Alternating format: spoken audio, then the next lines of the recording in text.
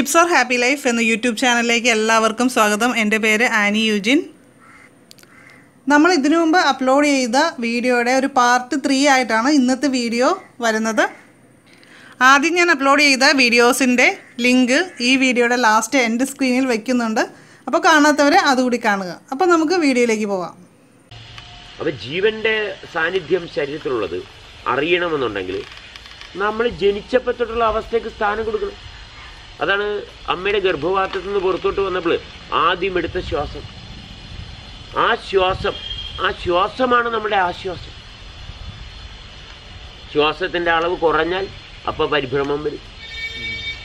എല്ലാ രോഗത്തിനും കാരണം നമ്മുടെ ശരീരത്തിൻ്റെ പ്രവർത്തനത്തിൻ്റെ സവിശേഷതയ്ക്ക് സ്ഥാനം കൊടുക്കാത്തതാണ്.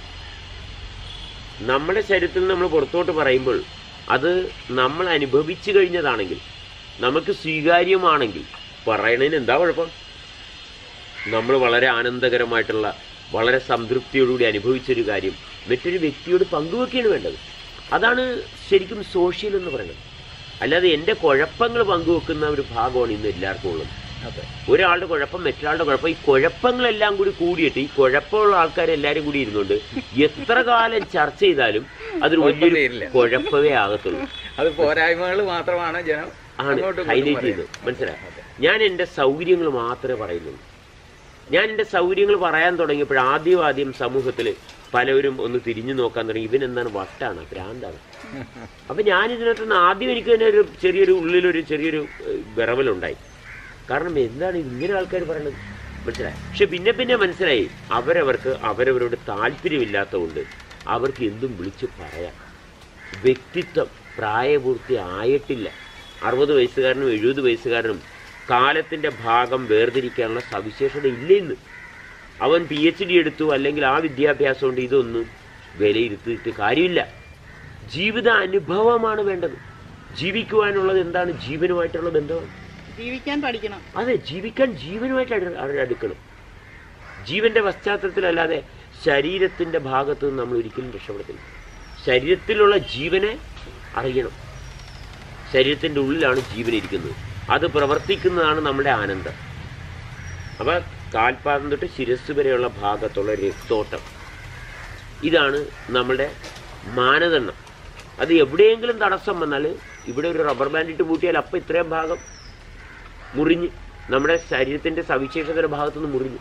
അതേപോലെ തന്നെയാണ് ഒരാളുമായിട്ട് നമ്മൾ സമ്പർക്കം പുലർത്തുമ്പോൾ അടിസ്ഥാനത്തിന് സ്ഥാനം കൊടുക്കാതെയാണെങ്കിൽ ആന്തരിക അവയവങ്ങളുടെ ഭാഗത്ത് രക്തോട്ടം തടസ്സപ്പെടുന്നതാണ് മനപ്രയാസം. ഈ ഒരു രഹസ്യം മനസ്സിലാക്കിയാൽ നിസ്സാര സമയം കൊണ്ട് ഒരുപാട് രോഗങ്ങൾ നമുക്ക് എടുത്തു കളയാം. കാരണം രോഗം, എൻ്റെ വീട്ടിൽ രോഗമില്ല. എനിക്ക് 2 മക്കളും ഒരു ഭാര്യയുമാണ് ഉള്ളത്. എൻ്റെ രണ്ടാമത്തെ മകൻ ജന്മത്താൽ തന്നെ പ്രശ്നങ്ങളുണ്ടായിരുന്നതാണ്. കാരണം യൂറിനറി ഇൻഫെക്ഷൻ ഭാര്യയ്ക്കുണ്ടായിരുന്നു. അതിനുള്ള മരുന്ന് കഴിച്ചപ്പോൾ ഡോക്ടർമാർ പറഞ്ഞു, ഇത് ഈ കുട്ടിയെ അബോർട്ട് ചെയ്ത് കളയണമാണ് നല്ലത്. കാരണം ഈ മരുന്ന് ഗർഭത്തിന് കൊള്ളത്തില്ല. പക്ഷെ കൊല്ലാനുള്ളൊരു മനസ്സ് ഞങ്ങൾക്ക് 2 പേർക്കും ഇല്ലായിരുന്നു. അബോർഷൻ എന്നുള്ള വാക്ക് കൊല്ലുക എന്നത് തന്നെയാണ്. പക്ഷെ അത് ചെയ്യാതെ ആ കുട്ടിയെ ഞങ്ങൾ സ്വീകരിക്കാൻ തയ്യാറായി. പ്രസവിച്ച് വീണ് അവന് കിടന്ന കിടപ്പ് തന്നെ ഒരു 3-3.5 വയസ്സ് വരെ ആ ഒരു ഭാഗത്തായിരുന്നു. ഇവിടെ എനിക്ക് വലിയൊരു തിരിച്ചറിവായിരുന്നു, എൻ്റെ മകനാണെങ്കിൽ ഞാനാണ് ഇതിന് കാരണം. എൻ്റെ ജീവിതം ഞാൻ നവീകരിക്കാൻ തുടങ്ങി. എൻ്റെ ജീവിതം ഞാൻ പരിഷ്കരിക്കാനുള്ള ആ ഒരു കുതിപ്പ് കുറച്ചും കൂടി കൂടി. ആ കുതിപ്പിൻ്റെ ഭാഗമാണ് ഇപ്പോൾ സംസാരിക്കുന്ന എല്ലാ കാര്യങ്ങളും. കാരണം എന്നിൽ മാറ്റം വരുത്തിയപ്പോൾ എന്നെ ആശ്രയിച്ച് നിൽക്കുന്നവരെല്ലാവരിലും മാറ്റം വരാൻ തുടങ്ങി. മോനിപ്പോൾ വളരെ മാറ്റമുണ്ട്. കഴിഞ്ഞ ദിവസം എൻ്റെ അമ്മ പറഞ്ഞായിരുന്നു, വളരെ മാറ്റമുണ്ട്. ഇപ്പൊ പഴയ കൊച്ചൊന്നുമല്ല, ആള് വളരെ നന്നായി പോയി. വീട്ടിൽ വന്ന് സംസാരിക്കുകയും കാര്യങ്ങൾ ചോദിക്കുകയും പറയുകയൊക്കെ ചെയ്യും. അതെ, അതായത് നോർമലി ഇവിടെ മെന്റലി റിട്ടാർഡഡ് ആണെന്ന് പറയുന്നൊരു സ്റ്റേജിലാണ് അവനെ കൂടുതൽ ആൾക്കാരും കണ്ടിരുന്നത്. പക്ഷെ ഞാനൊരിക്കലും അവനെ മെന്റലി റിട്ടാർഡഡ് എന്നതല്ല, ഡിഫറെൻ്റ്ലി ഏബിൾഡ്. ഓക്കെ, ഒരിക്കൽ നമുക്കുള്ള പോലെ ചില കപ്പാസിറ്റീസ് ഫിസിക്കലി ഇല്ലെന്ന് മാത്രമേ ഉള്ളൂ. പക്ഷേ ഇമോഷണൽ ഇൻ്റലിജൻസ് എന്ന് പറയുന്നത് വളരെ ഹൈയാണ്. ഇമോഷണൽ ഇൻ്റലിജൻസ് ആണ് റിയൽ ഇൻ്റലിജൻസ്. കാരണം നമ്മൾക്ക് വരാൻ പോകുന്ന കാര്യം, വന്നുകൊണ്ടിരിക്കുന്ന കാര്യങ്ങളെല്ലാം വ്യക്തമായിട്ട് കാണുന്ന ഭാഗമാണ് ഇമോഷണൽ ഇൻ്റലിജൻസ്. അതുമായിട്ടുള്ള നമ്മുടെ ബന്ധം മെച്ചപ്പെടുമ്പോഴാണ് നമ്മുടെ കാര്യങ്ങൾ മനോഹരമായിട്ട് നമുക്ക് കഴിയുക. ഇതൊരു വൈബ്രേഷൻ, ഇതൊരു ഫ്രീക്വൻസിയാണ്. സംസാരിക്കുന്നത് ഒരു ഫ്രീക്വൻസിയാണ്. അപ്പോൾ എൻ്റെ ശരീരം എങ്ങനെയാണോ പ്രവർത്തിപ്പിക്കുന്നത് അതിൻ്റെ പശ്ചാത്തലത്തിലായിരിക്കും എൻ്റെ വാക്കുകൾ രൂപം കൊള്ളുന്നത്.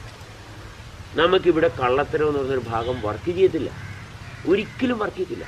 നുണ പറഞ്ഞാലും വർക്ക് ചെയ്യത്തില്ല. കാരണം അവനവനെ തന്നെ, നുണ പറയുന്ന വ്യക്തി അവനവനെ തന്നെയാണ് ദ്രോഹിക്കുന്നത്. കാരണം അവൻ്റെ ഇമോഷണൽ ഇൻ്റലിജൻസിൻ്റെ ഭാഗത്ത് നാം വിടുകയും എന്നിട്ട് അവൻ കൃത്രിമമായിട്ടുള്ളൊരു ഇൻ്റലിജൻസ് ഉണ്ടാക്കുന്നതാണ് നുണ പറയുന്നത്, മോഷ്ടിക്കുന്നത്. അവൻ കൃത്രിമമായിട്ടുള്ളൊരു ഇൻ്റലിജൻസ് അവൻ ഉണ്ടാക്കാൻ ശ്രമിക്കുക. മോഷ്ടിച്ച് കിട്ടിയ സംഭവങ്ങൾ അവൻ്റെ ജീവിതത്തിൽ ശാശ്വതമായിട്ടുള്ള ഒരു വളർച്ചയ്ക്ക് കാരണമാകത്തില്ല ഒരിക്കലും. നമ്മൾ നുണ പറഞ്ഞ ഒരാളെ പറ്റിച്ചൊരു കാര്യം നേടിയാൽ അത് നമുക്ക് പ്രയോജനം ചെയ്യയില്ല. കാരണം ഇത് ലോ ഓഫ് അട്രാക്ഷൻ്റെ ഭാഗത്ത് പെർഫെക്റ്റ് ആയിട്ടുള്ള അവസ്ഥയുടെ പശ്ചാത്തലത്തിലാണ് നമ്മളിൽ കാര്യങ്ങൾ വരേണ്ടത്. ഇപ്പോൾ സമ്പന്നനാകാൻ എല്ലാവരും ശ്രമിക്കുന്നു. ശരിക്കും സമ്പത്തെന്ന് പറയുന്നത് നമ്മളായിരിക്കുന്ന അവസ്ഥയ്ക്ക് തടസ്സം കൂടാതെ കൊണ്ടുപോകാനുള്ളൊരു നിധിയാണ് സമ്പത്ത്. പക്ഷെ ഇന്ന് സമ്പാദിക്കുക എന്നുള്ളൊരു ഭാഗം മാത്രമേ ഉള്ളൂ, പക്ഷെ അനുഭവിക്കുക എന്നുള്ള ഭാഗം ആരും അറിയുന്നില്ല. ഇപ്പം നമ്മൾ ഉദാഹരണത്തിന് നോക്കുകയാണെങ്കിൽ ഒരു കോടീശ്വരൻ്റെ മകൻ കിടന്നുറങ്ങുന്നത് അതുപോലെ തന്നെ ആയിരിക്കും ഒരു ദരിദ്രൻ്റെ മകനും കിടന്നുറങ്ങുന്നത്.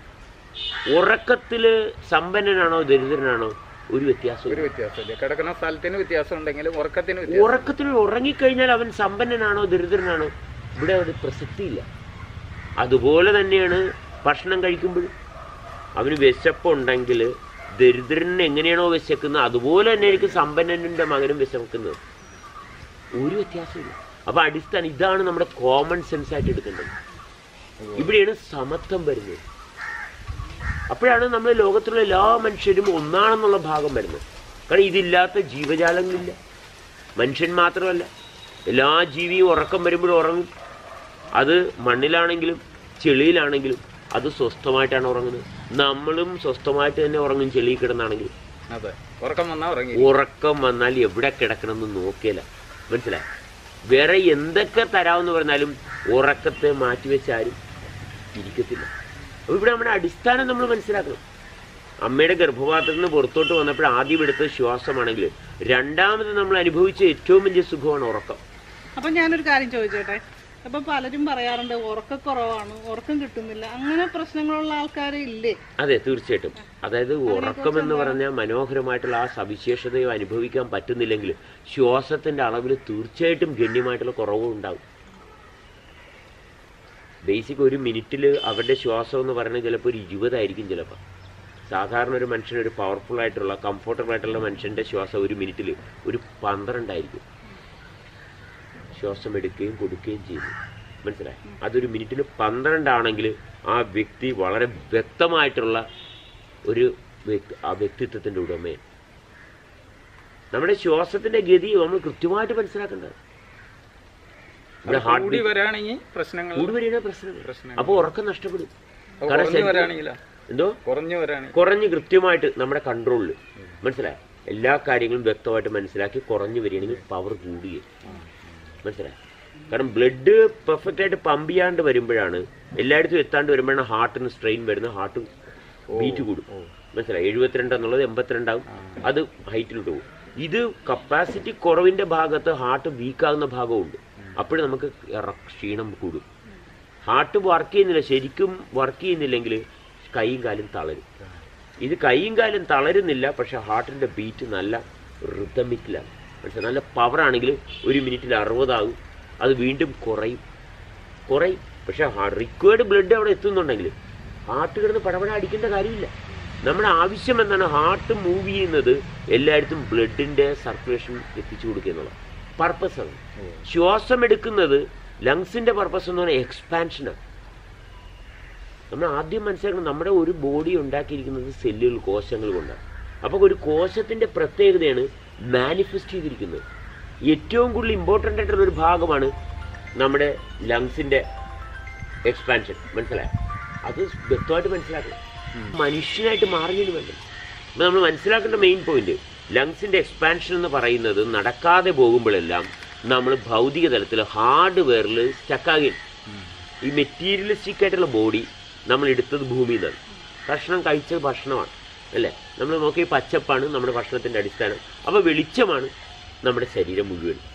കാരണം സൂര്യപ്രകാശത്തിൻ്റെ പശ്ചാത്തലത്തിൽ ഈ പച്ചപ്പ് മുഴുവൻ രൂപം കൊണ്ട്. അപ്പോൾ ഈ ശരീരം എന്ന് പറയുന്നത് മുഴുവൻ വെളിച്ചമാണ്. അതിന് വേറെ വലിയ ശാസ്ത്രീയമായിട്ടുള്ള ബാക്കപ്പ് ഒന്നും വേണ്ട. സാധാരണ മനുഷ്യന് മനസ്സിലാകാവുന്ന കാര്യമുള്ളൂ. അതിൻ്റെ ശാസ്ത്രീയമായിട്ട് വല്ല ബാക്കപ്പ് ഉണ്ടാന്ന് ചോദിച്ചാൽ എൻ്റെ അനുഭവം മാത്രമേ എനിക്കുള്ളൂ. ഞാൻ പുസ്തകത്തിൽ നിന്ന് പഠിച്ച കാര്യങ്ങളല്ല പറയുന്നത്. അതുകൊണ്ട് ശാസ്ത്രീയമായിട്ടുള്ളൊരു പശ്ചാത്തലത്തിൽ ഇരുന്ന് എനിക്ക് സംസാരിക്കാനുള്ള ക്വാളിറ്റി അല്ല, അതിനുള്ള ക്വാളിഫിക്കേഷൻ ഇല്ല. പക്ഷെ അനുഭവത്തിൻ്റെ ക്വാളിഫിക്കേഷൻ ഉണ്ട്. അതാണ് ഏറ്റവും വലുതല്ലോ. അതെ, അപ്പോൾ പുസ്തകം പഠിച്ചുകൊണ്ട് നമുക്ക് ഡിഗ്രികൾ കിട്ടും. അനുഭവത്തിൽ നിന്ന് കിട്ടുന്നതാണ് ശരിക്കും ഒറിജിനലായിട്ടുള്ളത്. ചേട്ടന്റെ ആഹാര രീതി എങ്ങനെയാണ്, അതേക്കുറിച്ചൊന്ന് അറിയാൻ. അതെ, എൻ്റെ ആഹാരത്തിന്റെ ഭാഗമാണ് ഇപ്പൊ പറഞ്ഞുകൊണ്ടിരുന്നത് വളരെ വ്യക്തമായിട്ട്. അതെ, ഈ ശ്വാസം തന്നെയാണ് ആഹാരത്തിന്റെ അടിസ്ഥാനം. അതായത് നമ്മൾ പോലും അറിയാതെ നമ്മുടെ ഉള്ളിലോട്ട് കടന്നു വരുന്ന ശ്വാസത്തിന്റെ സവിശേഷതയാണ് നമ്മുടെ ഏറ്റവും വലിയ ദഹിപ്പിക്കാനുള്ള ശക്തി. പലപ്പോഴും നമുക്ക് ദഹിപ്പിക്കാനുള്ള പവറാണ് ഇല്ലാണ്ട് പോകുന്നത്. അതാണ് നമ്മുടെ പ്രശ്നം. കണ്ട കാര്യം, കേട്ട കാര്യം, അങ്ങനെ വ്യത്യസ്തമായിട്ടുള്ള പല കാര്യങ്ങളും ദഹിപ്പിക്കാൻ നമുക്ക് പറ്റാറില്ല. നമ്മുടെ ജീവിതത്തിൽ ഉണ്ടാകുന്ന ഏറ്റവും വലിയ പ്രശ്നം അതാണ്, നമുക്ക് ദഹിപ്പിക്കാൻ പറ്റുന്നില്ല. അപ്പോൾ ആഹാരമെന്ന് പറയുന്നത് നമ്മൾ കഴിച്ചാൽ നമ്മുടെ ശക്തി കൂടണം, അതിനാണ് നമ്മൾ ആഹാരം കഴിക്കുന്നത്. പക്ഷെ കഴിച്ച ആഹാരം ദഹിക്കുന്നില്ലെങ്കിൽ നമ്മുടെ ജീവിതത്തിൽ മൊത്തം പ്രശ്നമായിരിക്കും. അപ്പൊ കേട്ട കാര്യം ദഹിക്കുകയല്ല, കേട്ട കാര്യം ദഹിക്കാതെ കിടക്കുകയാണ് പലരുടെയും പ്രശ്നം. എക്സാക്ട്ലി, അത് തന്നെയാണ്. അതെ, അത് ദഹിപ്പിക്കാനാണ് ഞാൻ ആദ്യം പറഞ്ഞത്. അമ്മയുടെ ഗർഭപാത്രത്തിൽ നിന്ന് പുറത്തോട്ട് വന്നപ്പോൾ ആദ്യം എടുത്തത് ശ്വാസമാണ്. ശ്വാസമാണ് നമ്മളെ എല്ലാ കാര്യങ്ങളിലും മാറ്റം വരുത്താനുള്ള അടിസ്ഥാനം. ശ്വാസം കറക്റ്റായ ശ്വാസം കറക്റ്റായാൽ അവിടെ ആരംഭിച്ചു. മനസ്സിലായി, എല്ലാം കറക്റ്റ്. അതെ, ആരംഭം മാത്രമേ. അതെ, പിന്നെ ഓരോ ദിവസം ഓരോ മണിക്കൂർ മാറുമ്പോഴും അത്ഭുതകരമായിട്ടുള്ള അനുഭവത്തിന് നമ്മൾ വിധേയമാകും. അപ്പൊ ഞാനൊരു കാര്യം ചോദിച്ചോട്ടെ, അപ്പൊ ഇവിടെ ഈ മെഡിറ്റേഷൻ സംഭവങ്ങൾ ഇപ്പൊ സ്റ്റാർട്ട് ചെയ്തിട്ട് എത്ര ആളായി? എനിക്കിപ്പോ 54 വയസ്സുണ്ട്. ഈ 54 വയസ്സില് ഏത് ഘട്ടത്തിലാണെന്ന് ചോദിച്ചു കഴിഞ്ഞാൽ അതിന് കൃത്യമായിട്ടൊരു നാഴികക്കല്ല് ഇല്ല.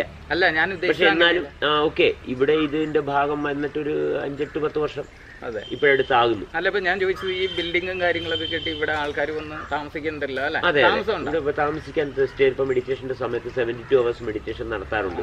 72 മണിക്കൂർ തുടർച്ചയായിട്ടുള്ള ഒരു മെഡിറ്റേഷൻ എൻ്റെ അനുഭവത്തിൽ നിന്ന് തന്നെ, അല്ലാതെ പുറത്തുള്ള യോഗ സംവിധാനങ്ങളുമായിട്ട് ഒരു ബന്ധവുമില്ല. സോ തികച്ചും അനുഭവത്തിന്റെ പശ്ചാത്തലത്തിലാണ് ഇവിടെയുള്ള ധ്യാനങ്ങളും യോഗയും എല്ലാം നടത്തുന്നത്. പല സെഷനിൽ പലപ്പോഴും ഞാൻ ചെയ്ത് ഇങ്ങനെ വന്നുകൊണ്ടിരിക്കുകയാണ്. അതിൻ്റെ പശ്ചാത്തലത്തിൽ ഒരുപാട് പേർക്ക് ഒരുപാട് ബെനിഫിറ്റുകൾ കിട്ടുന്നുണ്ട്. പക്ഷെ ഇത്രയും കാലം ഇതിങ്ങനെ പുറത്തോട്ട് കൊടുക്കണമെന്നൊരു താല്പര്യം ഇല്ലായിരുന്നു. കാരണം ഞാൻ ഇതിനു മുമ്പ് ഒരു പ്രാവശ്യം ചോദിച്ചിട്ടുണ്ടായിരുന്നു, ചേട്ടനൊരു ബുക്കൊക്കെ തയ്യാറാക്കിയാൽ എന്താണ് കാര്യം, നമുക്ക് എപ്പോഴും വന്ന് കാണാനും പിടിക്കാനും പറ്റാത്തത് കൊണ്ട് ചേട്ടൻ്റെ ബുക്ക് എന്തെങ്കിലും ഉണ്ടായിരുന്നെങ്കിലെന്ന് ഞാനിങ്ങനെ ചോദിച്ചു. ചേട്ടൻ പറഞ്ഞു എനിക്ക് അങ്ങനെ ഒന്നും താല്പര്യമില്ല എന്നുള്ള രീതിയിലാണ് പറഞ്ഞത്. നേരിട്ടുള്ള സംസാരം മാത്രം മതി. അതെ, അന്ന് അങ്ങനെയായിരുന്നു. കാരണം നമ്മുടെ സമൂഹത്തിൽ ഇന്ന് പുസ്തകങ്ങൾ കൊണ്ട് നിറഞ്ഞിരിക്കുകയാണ്. അത് അന്നത്തെ കാലഘട്ടത്തിൽ കമ്മ്യൂണിക്കേഷൻ ഉപയോഗിച്ചിരുന്ന പുസ്തകങ്ങളാണ്. ഇന്ന് അതിനേക്കാൾ വളരെ ആധുനികമായിട്ടുള്ള കമ്മ്യൂണിക്കേഷൻ സിസ്റ്റം ഉണ്ട്. അതുകൊണ്ട് നമ്മൾ എഴുതേണ്ട കാര്യം അല്ല, ഒരു വെബ്സൈറ്റ് ഉണ്ട്. Okay, isomi.com. നമ്മൾ ഇന്ന് ഒരുപാട് കാര്യങ്ങൾ ചോദിച്ചറിഞ്ഞു. ഇനിയും ഒരുപാട് കാര്യങ്ങൾ നിങ്ങൾക്കും ചോദിക്കാനുണ്ടെന്ന് എനിക്കറിയാം, എനിക്കും ചോദിക്കാനുണ്ട്. അപ്പോൾ തീർച്ചയായിട്ടും മറ്റൊരു വീഡിയോയിൽ കൂടുതൽ അറിവുകൾ നമുക്ക് ചേട്ടനിൽ നിന്ന് പ്രതീക്ഷിക്കാം. അപ്പോൾ ഇന്നത്തെ വീഡിയോ നിങ്ങൾക്ക് ഇഷ്ടമായാൽ ലൈക്ക് ചെയ്യുക, അതുപോലെ തന്നെ നിങ്ങളുടെ ഫ്രണ്ട്സിനൊക്കെ മാക്സിമം ഈ വീഡിയോ ഒന്ന് ഷെയർ ചെയ്ത് കൊടുക്കുക.